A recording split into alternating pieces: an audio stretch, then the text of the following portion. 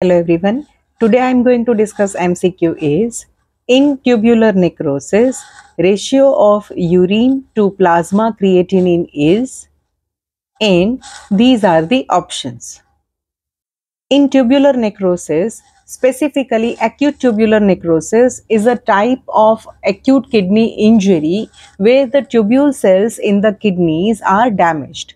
The damage can impair the kidney's ability to filter waste and maintain fluid and electrolyte balance. Serum creatinine rises since the kidney are not filtering properly. Creatinine builds up in the blood. Urine creatinine may decrease. In tubular necrosis, tubular reabsorption and secretion are impaired and urine output may drop. So, the amount of creatinine excreted in the urine can be lower. So, in acute tubular necrosis, the urine to plasma creatinine ratio is typically low due to impaired ability of the kidneys to concentrate urine. So here the correct answer is less than 20. Thank you so much.